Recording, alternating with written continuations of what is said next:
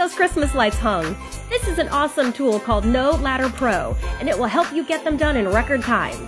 You can use it to reach high places without a ladder, or you can use it in conjunction with your ladder to reach even higher peaks. As you can see, the pole is telescopic and it extends to well over 10 feet. You simply place a clip into the end of it, grab your lights with the clip, hoist them up, put them into place.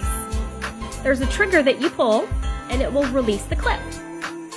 Grab the next clip, get the next section up.